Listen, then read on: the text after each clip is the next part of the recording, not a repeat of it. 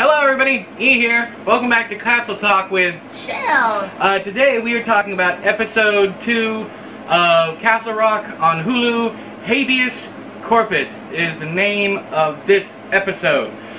Before we jump into the actual episode itself, I want to go over all the wonderful stuff that I found in the opening credits. I think I managed to get all of the Easter eggs. We sat there last night and I was hit pause. About 15 minutes worth of pause. 15 minutes worth of it. Go back just a little bit. Go okay, into pause. yes. Yes. Did you see that? I wasn't making her do it though. I was doing it. And I was like, did you guys see that? I was waiting on the show, guys. Yes, she was sitting there waiting on her show. And I was like, pause, click. But I had to get through it because we got like 20 things to go over. We got a lot to unpack before we even get into the show. Luckily, or unluckily, not much happened in the show, so that part of this video is going to be kind of shorter. So, anyways, alright, first off, you have chapter 19. There's a page is ripped across. It says chapter 19. It's chapter 19 of Salem's Lot. Above it, it says, and the lights went out, something like that. But below, it says Petrie, and Mark Petrie from Salem's Lot. You have upside down in a file, you have Misery Returns. So I'm thinking that's, you know, of course, the Paul Sheldon book. The Green Mile stuff, you have the Mouse on the Mile and the two girls. Both those is explicitly stated right there on the screen. There's one thing where it says they all float, or something having to do with float. And of course that's Pennywise. Cujo is mentioned. He's just a piece of paper written there. Then there's a map of the area from, it's the Eclipse map from Dolores Claiborne and Gerald's game. That was really cool. I enjoyed the map. Written on the map are some very interesting things. First off, you have Little Tall Island and Storm of the Century, which is what I mentioned in yesterday's episode. So hopefully that will come into play at some point in time. You also have Storm of the Century, like I said, is actually written on the map. It's written in between Castle Rock and Little Tall Island. Like I said, the Reach, that freezes over, and all that is in Storm of the Century. Haven is on the map. Not only is Haven on the map, but there's an X that marks the spot and says crash site. So you got the Tommyknockers. It's the, like I said, it's the Eclipse map from that both Dolores Claiborne and Gerald's game have in it. Arrowhead is on the map, and Arrowhead is the Arrowhead project from The Mist. Let's see here. Derry's on the map. What? Oh, I'm taking out. Yeah, I'm going through all my notes so we don't miss anything. And then there's a sun that's kind of off in the corner. It's either from different seasons or it's from Dolores Claiborne. I actually think it's from the hardcover of Dolores Claiborne, actually on the underneath the boards. I have it over here, I guess I could just check. 1408 is written down in the bottom corner of one scene, but it's tricksy because it looks like 1908. The 4 looks like a 9, but if you look really close, it's 1408. And the new cover from it, this one back here, Special pretty stuff. I'm gonna drop a Funko Pop. Specifically, this one is shown both the byline down here, this, and this. The grinning face are shown torn in different scenes. But the coolest stuff I found was all the Shining stuff. It says Red Rum, that's easy. There's one, if you pause it, if you're looking at the screen, it's to the left, and it's very blurry, but it says, all work and no play make Jack a dull boy, that thing from The Shining.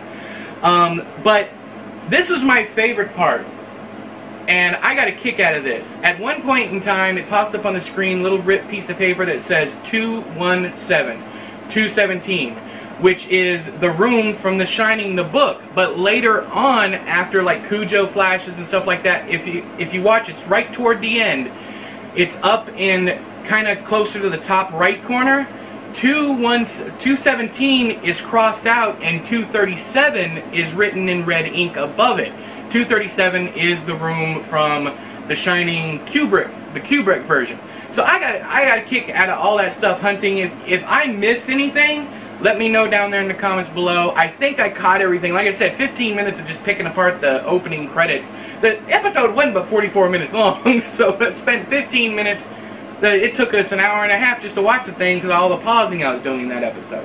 So right off the bat, we jump into the episode. They mention, I mean, it's just an Easter egg vomit fest right at the beginning. They mention Cujo, the rabid dog. Yeah. They mention the Strangler, Frank Dodd from the Dead Zone.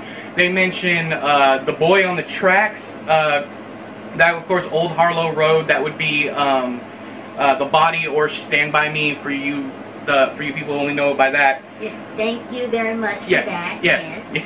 So, and then they also mention there's a headline that says, I'm going to give Chelle her time. Just give me a second. I know. I'm just letting them know. They're like, why? Well, Chelle ain't talked yet. Shopkeeper. Right. It says shopkeeper missing headline. I'm wondering if that's Leland Gaunt. I'm wondering if, because Alan Pangborn in this is now old. So I'm wondering if that's already occurred and Leland Needful Things. He's the shop owner in Needful Things. There's a woman named Torrance in, what was that thing, the town meeting or whatever, or was it church? I think they were at the church. They were at the church, and it was like the prayer buddy system or whatever, and he said Mrs. Torrance. I got a kick out of that, of course. Wendy, Jack, and Danny Torrance. And then Storm of 1991, I'm thinking that's Storm of the Century. So that's all my notes for part 2. What do you want to say about it? All these boys missing, y'all. What's going on with this town and these boys? It's like they don't like boys or something. Something is wrong. 3 boys and some major issues going on.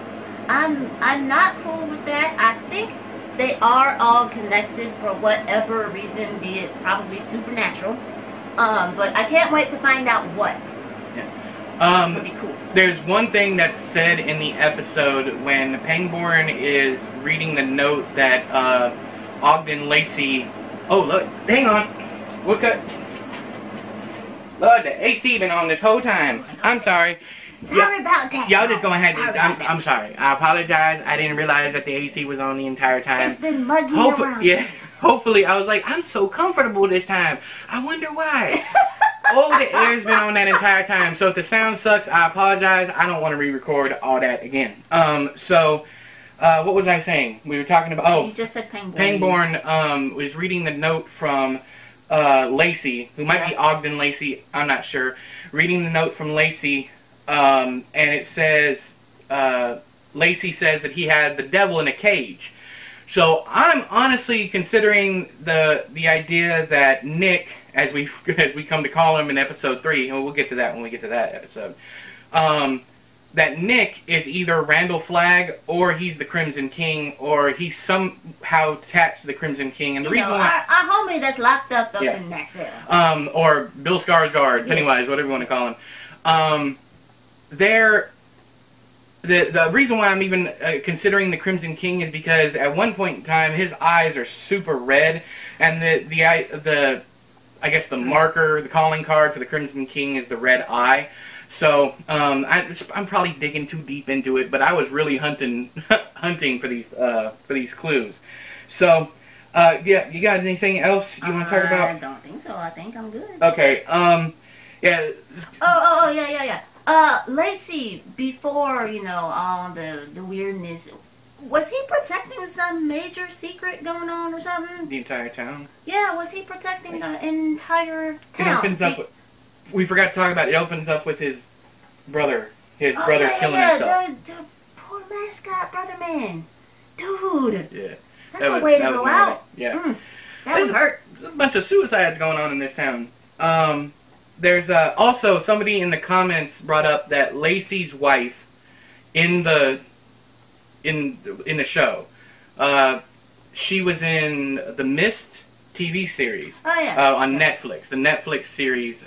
So that's another connection that I didn't mention yesterday. I didn't even know about because I haven't. We watched like half the first episode of the Mist, and we didn't.